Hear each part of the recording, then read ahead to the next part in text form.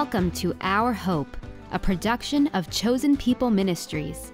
On this podcast, you will hear inspiring testimonies, learn about Messianic apologetics, and discover God's plan for Israel and you.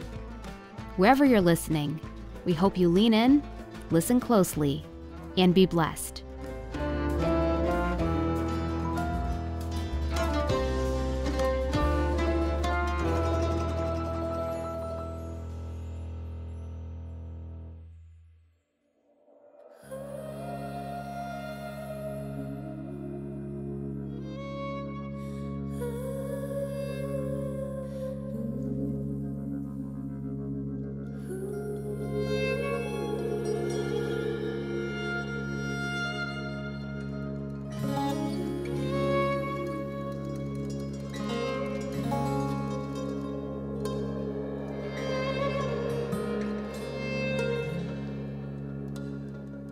I will give you thanks with all my heart.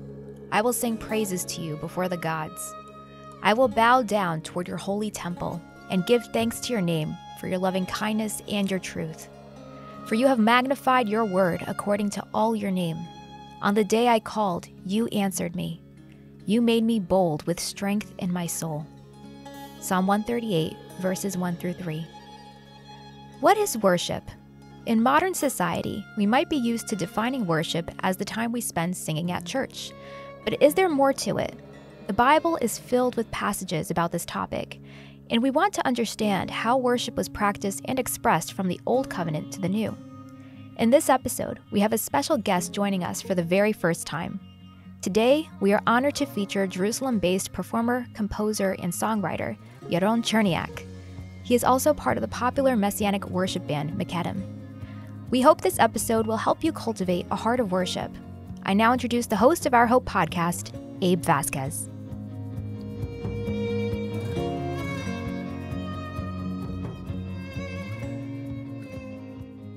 Shalom and welcome back to Our Hope. I am excited to be back once again. Fortunately, I couldn't join last week, but Nicole held it down and did an awesome job with Fiona, and that was a great conversation. And so this week, we're focusing on worship. Might be a little bit odd because I think everyone is so familiar with worship, but it's always good to hear about worship from the perspective of a musician, a songwriter, because it's just, I don't know, I'm a musician myself, and it's just a different experience because writing music, playing music, there's such a connection that you have with God when you're going through that process. And it's, different than, let's say, just showing up on a Sunday morning, and worshiping with your congregation in your church, but you're actually living it, you're doing it each and every day. And yes, there's different forms of worship, but today we're really focusing on the musical worship, right? And Nicole, you're a musician, you sing, you play ukulele, right? So you're dabbling into the music side of things, and writing as well. So today, as Nicole mentioned, we're speaking with Yaron, who is part of the band MIQEDEM, and he's also performing and writing his own music. And Yaron, I got to meet him a few years ago when he came to New York with MIQEDEM, and we did a worship concert in Manhattan, and that was amazing. Oh my gosh, that was probably one of the best events we've ever done. And so I've gotten to know Yaron over the years, and I'm just so glad he was willing to join us today. And so Yaron Cherniak, he is an Israeli composer, musicologist, and the founder of Morasha Foundation. He is known as a multi-instrumentalist, and he plays some very unique instruments. And he's also a songwriter, both in his solo career and as I mentioned, part of MIQEDEM, where he mainly composes scriptures from the Hebrew Bible. So let's just introduce him. Yaron, welcome to Our Hope. Thank you for joining us. Hey, yeah, thank you for having me here. It's a great pleasure. And yeah, I remember it for good, like the time in New York. Yeah. We had such a blast, having this concert just next to the Central Park. And I don't know, I cannot not going back to those memories from there. Yeah, I mean, I remember that concert. There were a lot of Jewish people coming to that. it was just an awesome worship experience, to just hear music and hear worship in Hebrew. I think that's what made it extra special. If you don't know MIQEDEM, I suggest check them out. They do some amazing songs from the Hebrew scriptures, all in Hebrew. But yeah, so hey, whenever we have a first guest, I have a special question. Because I am such a foodie, I love food, and I'm always curious. So what is your absolute favorite food that if you were on a desert island you could eat every day? I'm not sure if my favorite food can be found in on an island, but perhaps yes. I'm a meat enthusiast, and I really like meat. And I think my favorite dish of beef meat is roasted beef. Basically, just having it for a couple of hours. Smoking it for 7 to 9 hours sometimes. Smoked meat. So yeah. Meat basically, and you can add some really nice rub on the very thick rub on the around the meat, of chili, red chili, spicy chili. You can add even a shot of espresso, which gives it a little bit more funky taste, or just ground pepper and raw salt, and it's really delicious. I mean, yeah. So I got hungry. That's awesome. So I have another question. What is your favorite place in Israel? Recently, I went a lot, very often, to the north part of Israel, to the Golan. And it's so beautiful, so beautiful. The Golan Heights, right? The Golan Heights, yeah. You can see the Hermon from there, and I know some beautiful springs you can visit with a 4x4 and it's really nice. I love it. I love the valley, Achula Valley, just down the Golan Heights, and I don't know, it's just very calm. People are less stressed, Yeah. So I love going there. It's 2.5 hours drive, but it's nothing compared to distances in the States. But in Israel, it's relatively, it's a long drive. Yeah. That's awesome. Yeah. That's awesome. Can't wait to go back to Israel. I know it's been super difficult with COVID, and all the lockdowns, and then opening, and lockdown, and opening. It's any plans? Any plans for it? Hopefully, we'll see. Hopefully this summer. I'll be able to go out there and do some filming, but don't know yet. We have to see how things are going, but I will definitely be in touch. For sure. Yeah, totally. So let's jump into today's topic. We're going to talk about worship, as we've been talking about since the intro. What is worship to you? How would you define it? Wow, that's a huge question, especially because I studied musicology, and the minute you ask me that, tons of other questions are rising. So what is worship to me? I would say worship, if we don't use the word in the context of the cultural context of this word, this title, worship as 45 minutes of singing together in a church, or in a synagogue or congregation. I would say worship is a very complex chain of events that, without having them in some kind of order, it's hard to get to a place of worship. Worship for me isn't just text that you just sing. It can be also that, as in the Jewish kind of worship genres, you have praises, you have tishbochot, hallel, hodaya, different kind of genres of worship in a way. And they are all text, obviously, but they're sometimes connected to time in the year, a feast, a place.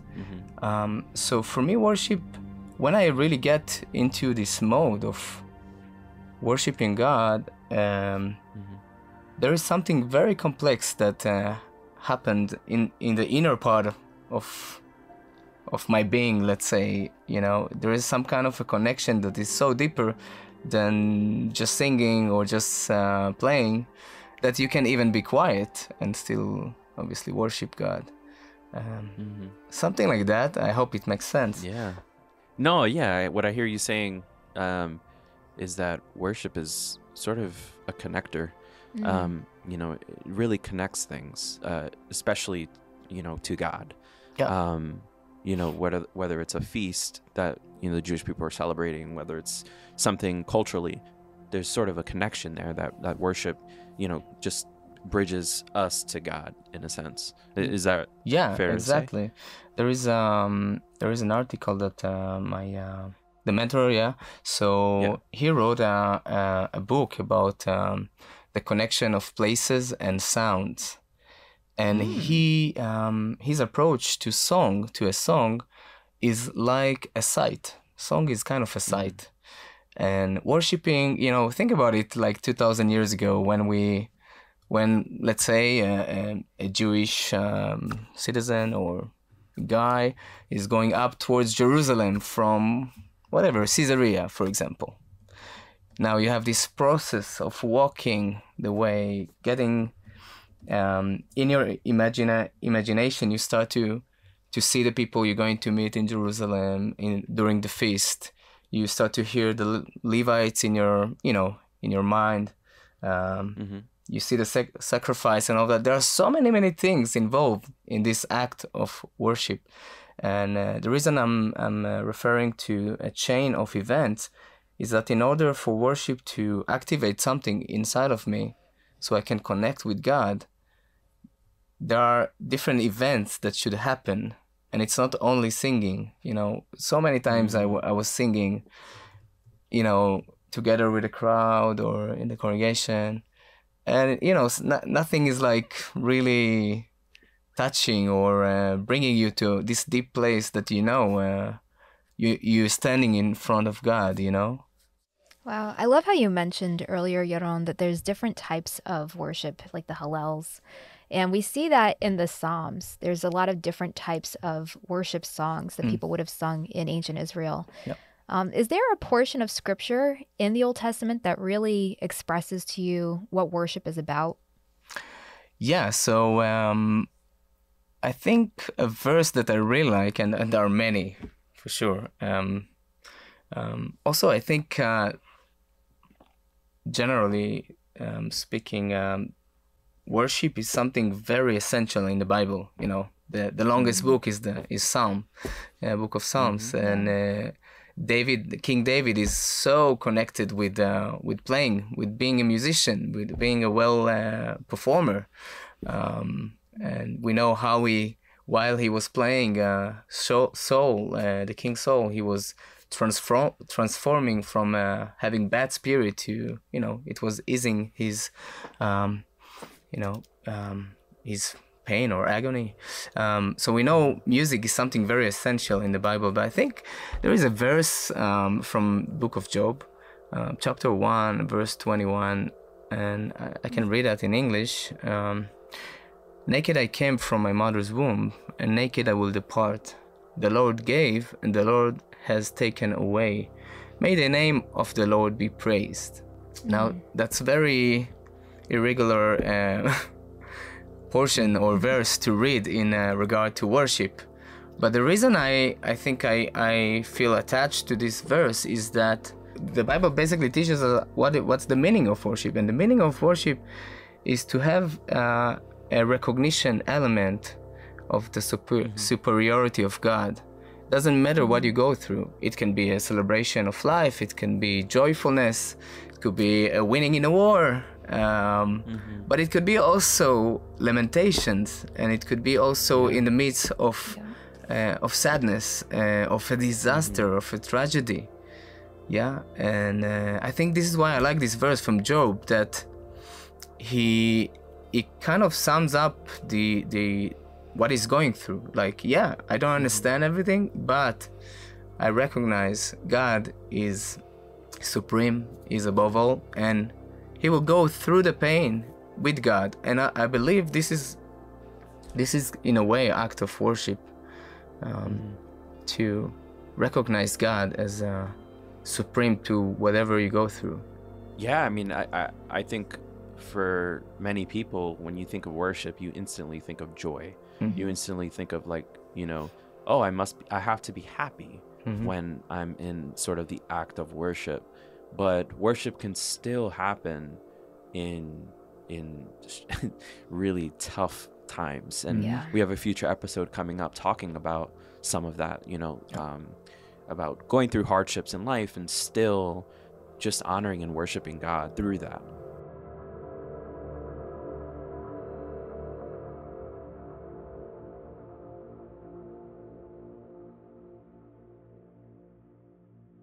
We'll be right back. During these difficult times, we know how hard it is to hold on to hope, and we want you to know that Chosen People Ministries is here for you. If you have any prayer requests, our prayer team is standing by to receive them. You can submit your request at chosenpeople.com/pray. Again, that's chosenpeople.com/pray.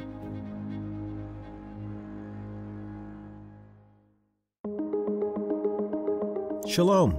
We are so glad you're joining us on this episode of Our Hope. We created this podcast as a resource for followers of Yeshua, where they can learn more about Israel, the Bible, and the Jewish community. Together, we discuss Messianic apologetics, dive into Scripture, and hear stories from Jewish believers in Jesus.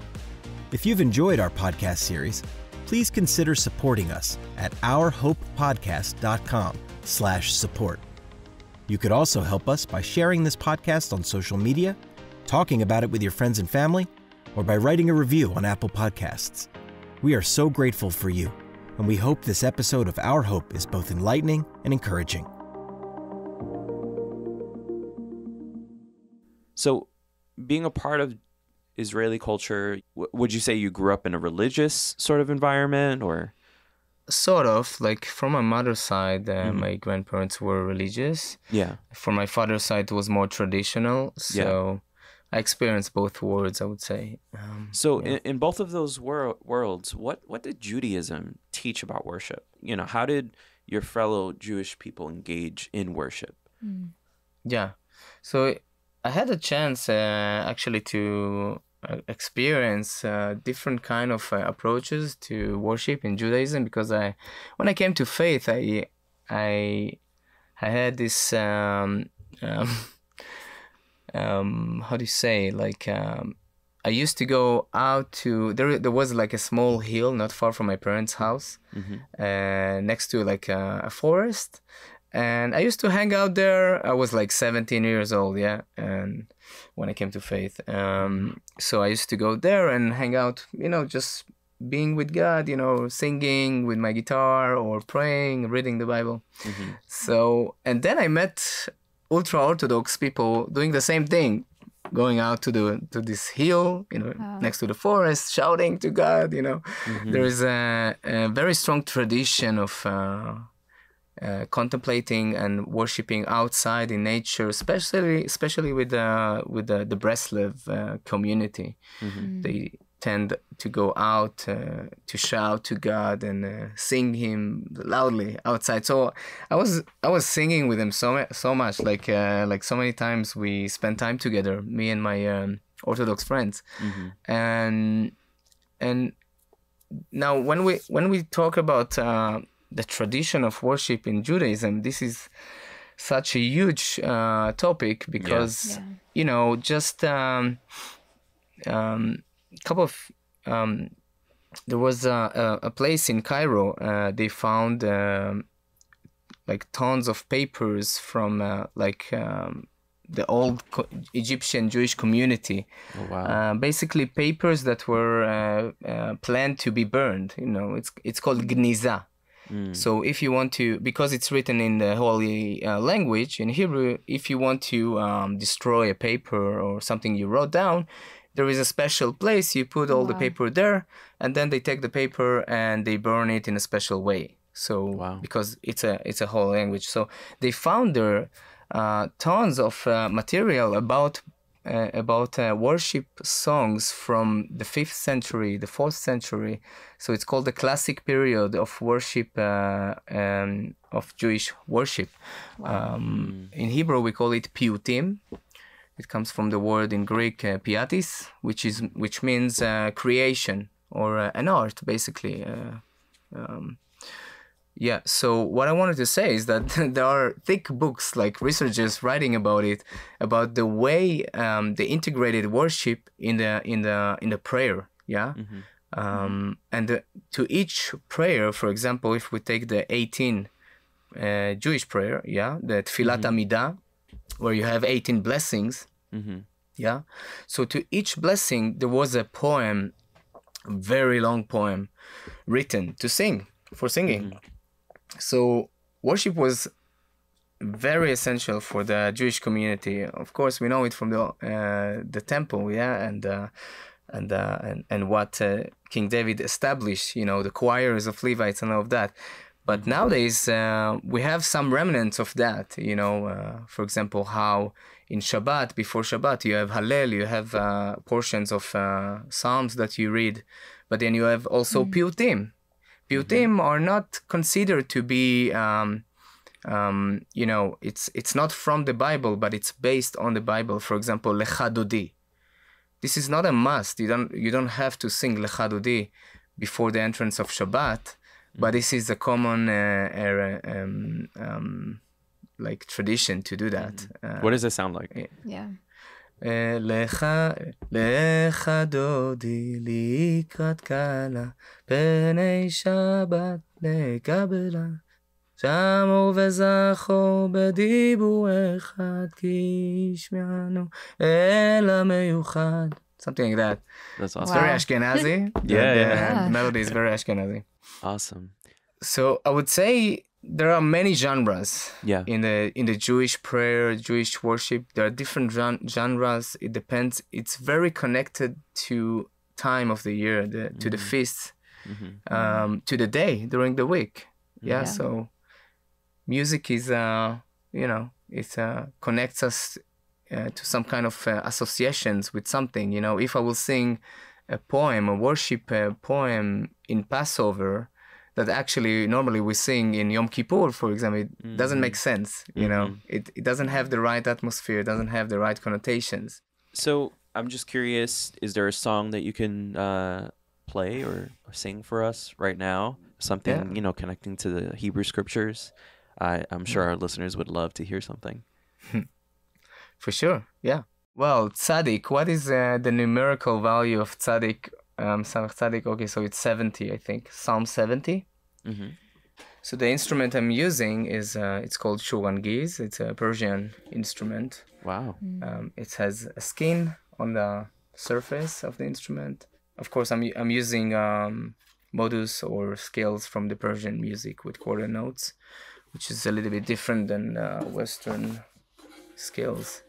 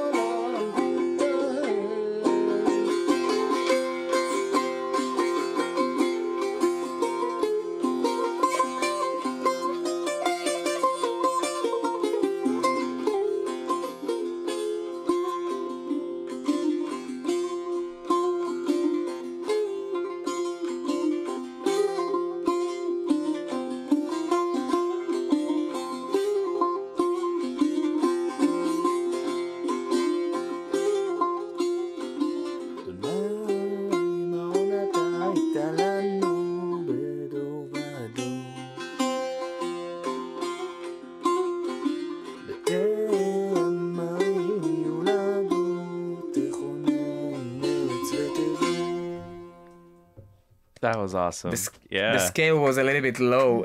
That's awesome. We couldn't tell. That was great. So you said that was Psalm 70? Yeah, Psalm 70, very irregular rhythm. I think it's 13/8. It's like 1 2 3 4 1 2 3 1 2 3 4 1 2 3 4 1 2. Maybe it's 11, and then goes to 7/8. So yeah, I just try to follow the lyrics, you know, to let the verses tell me what rhythm would be the best, because 4/4 doesn't work all the time. So. Yeah. That's awesome. Yeah, I mean, in my time playing music, I guess my mentor has always said, you know, the meter should always respect the lyrics. Yes. Yeah. You know, and Exactly. so sometimes the lyrics will tell you how many beats need to be in the measure. You know, it's not always, you know, 4/4, 4/4, 4/4, 4/4. Sometimes it's 5/4. Sometimes it's 7/4. Yeah, there's so many artists and people who honor that, and I appreciate it. So I'm so glad you're doing that. It's great. It's a good practice.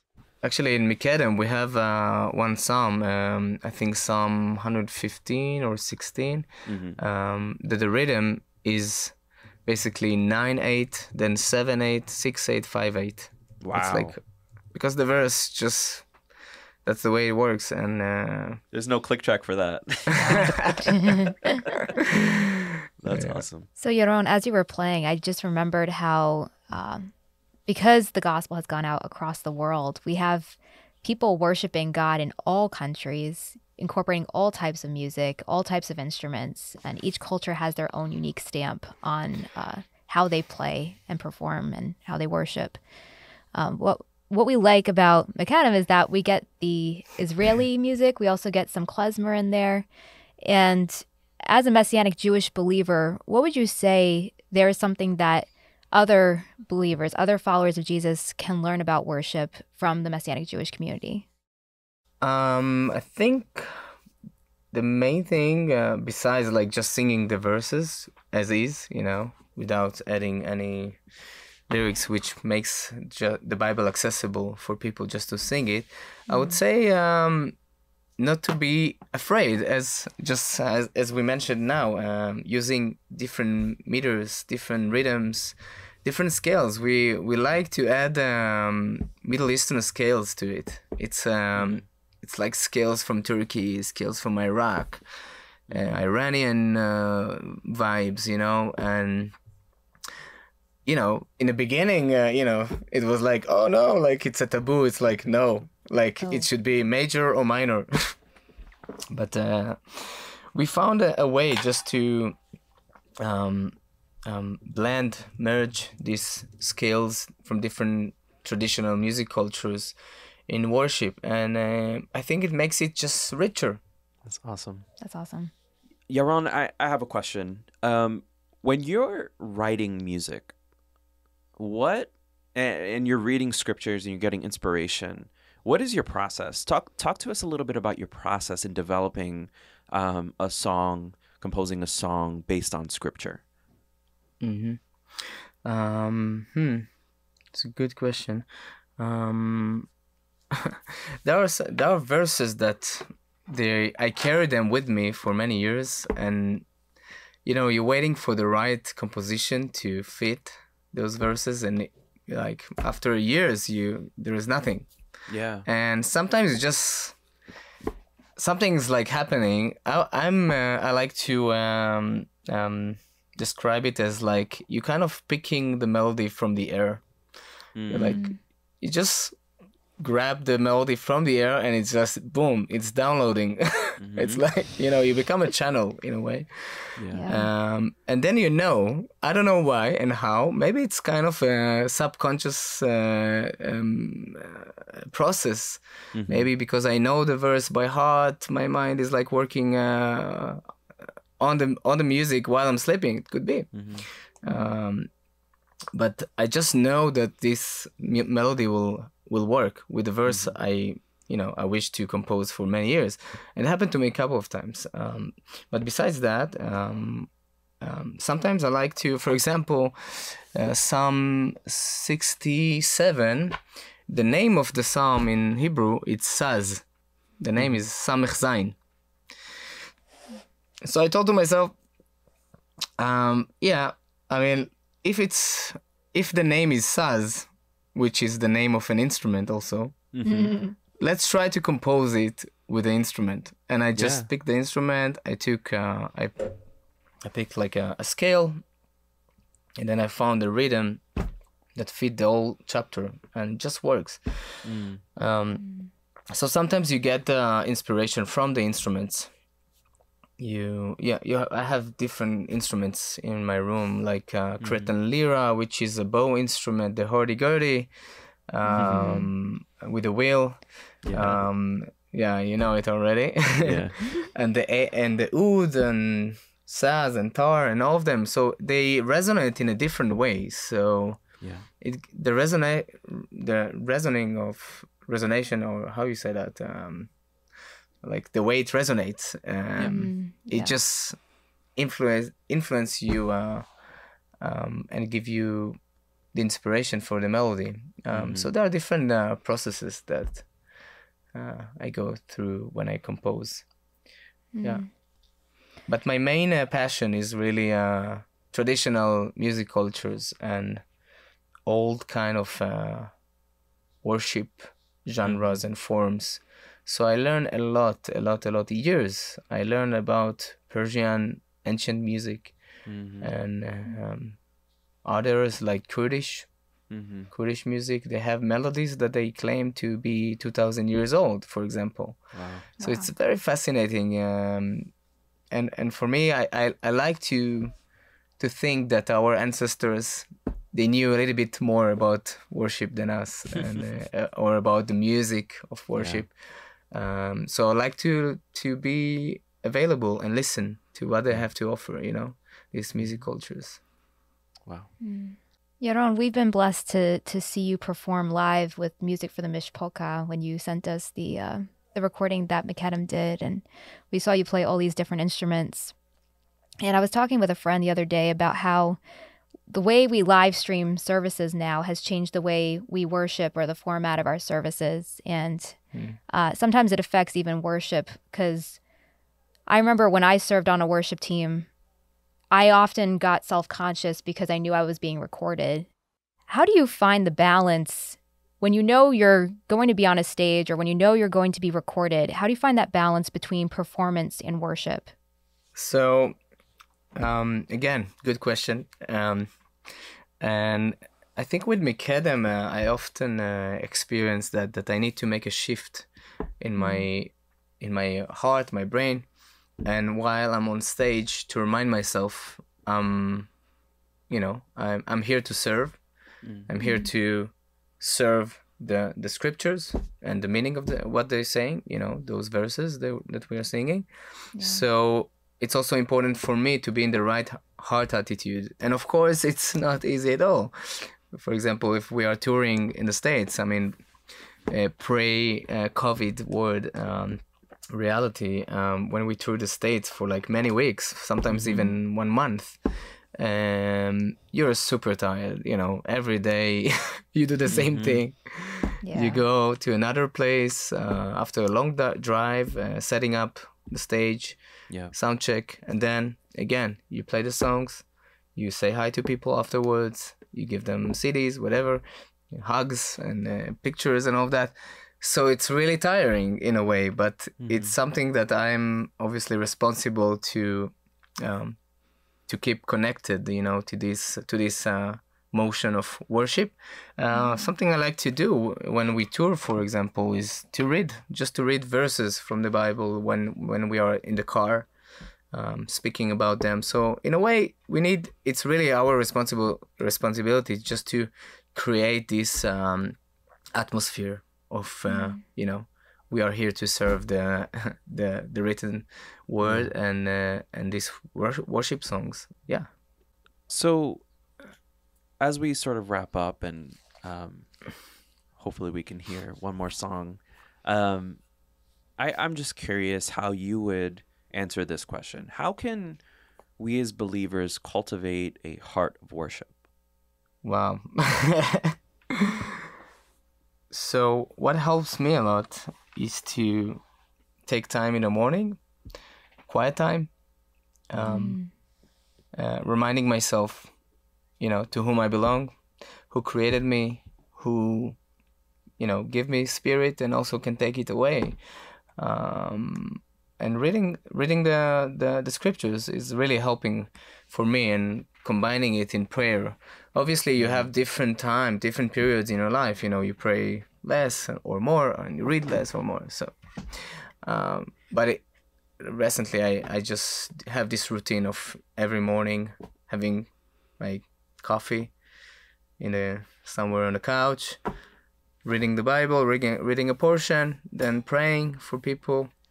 And some quiet time just to relax your soul in front of God.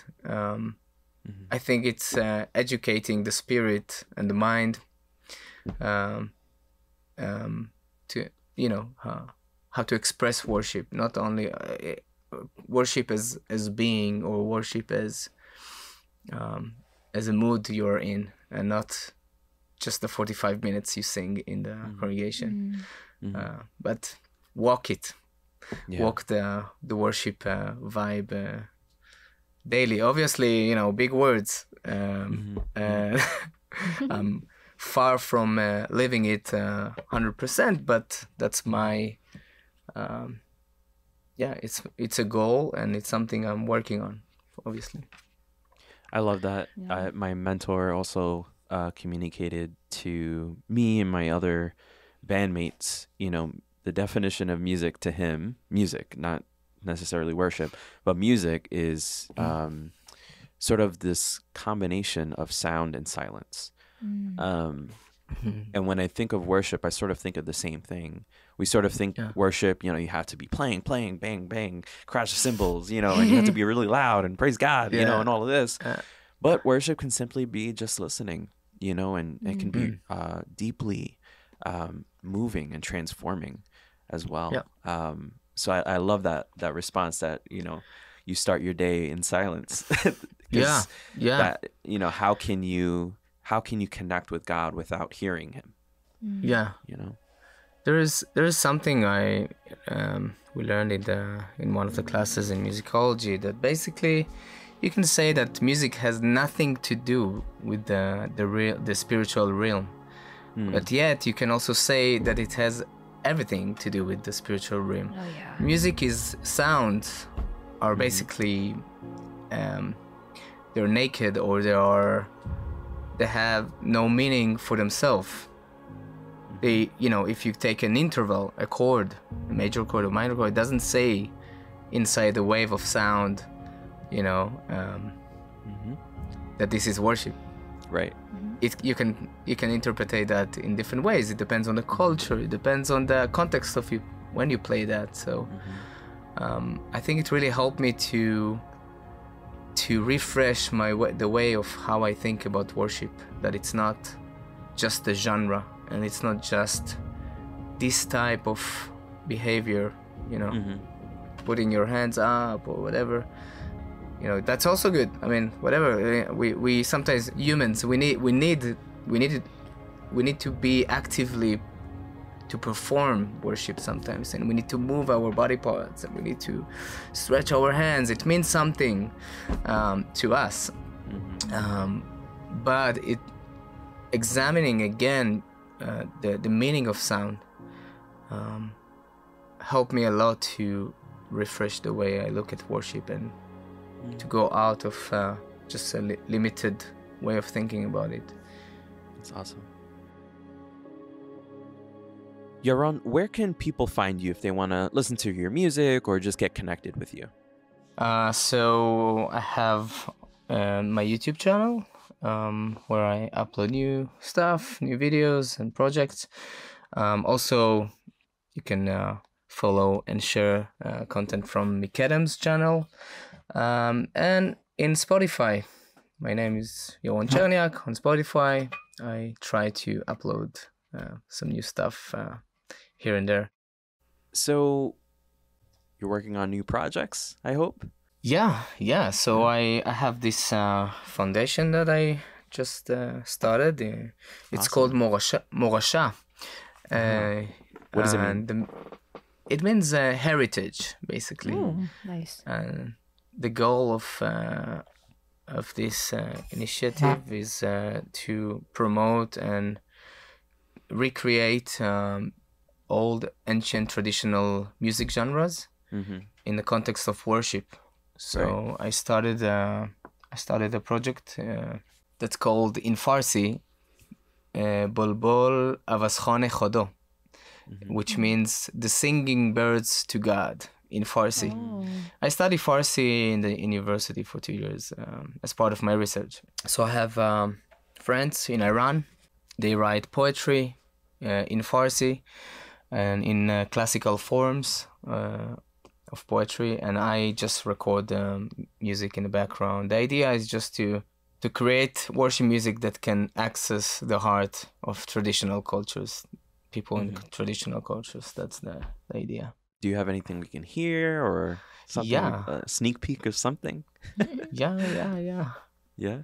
So what you will hear is a reading, a declamation, recitation of poetry in Farsi, accompanied by me playing the Persian tar, basically.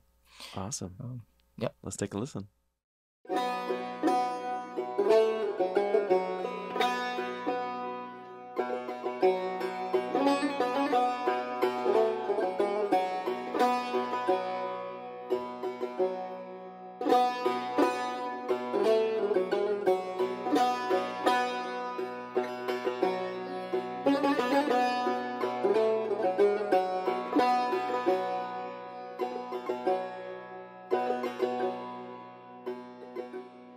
ای شاه پرقدرت، تقدیر هر قسمت، عشق بدون شرط، زیبای مفرط.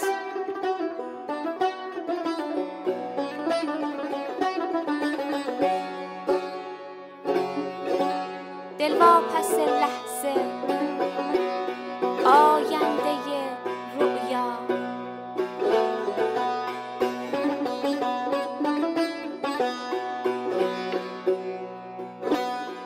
خوب و بزرگ و پاک، تخت تو پا بر جا.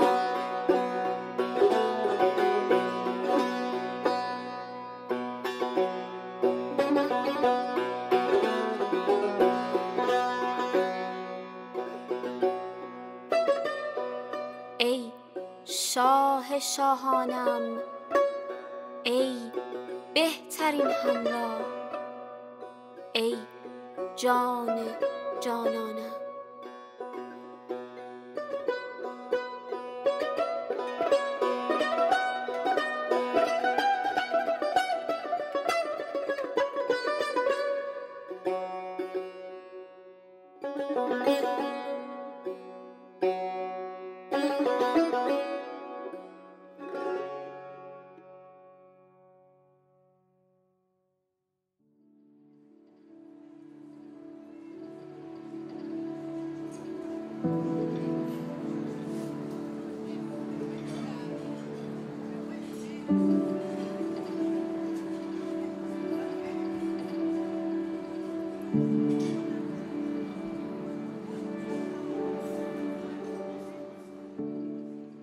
In the book of Psalms, we see time and again the honest emotions of a soul in anguish that recommits to praising God and acknowledging His worthiness. That is the heart of worship. It is a life committed to adoring God and recognizing that everything else pales in comparison to Him, that no matter the circumstances, we will choose to worship Him simply because of who He is. While it's important to gather together and clap our hands and worship out loud, worship goes much deeper and extends far beyond any external act. It is the adoration and commitment of a devoted heart. If you've enjoyed this episode with Yaron, please leave us a review on Apple Podcasts or Spotify. Let us know how this podcast has moved you. You can also share it on your social media with your friends and family. Thank you for listening to this week's episode of Our Hope featuring Yaron Cherniak. This episode was co-produced by Nicole Valka and Grace Sui and written and edited by Grace Sui. This episode was also made possible thanks to Dr. Mitch Glazer, Rachel Larson, Kyron Bautista, and John Bautista. I'm Abe Vasquez. Until next time.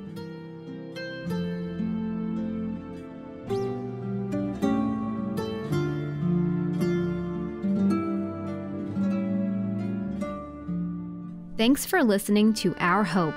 If you like our show and want to know more, check out ourhopepodcast.com or chosenpeople.com. You can also support our podcast by giving today at ourhopepodcast.com/support. See you next time.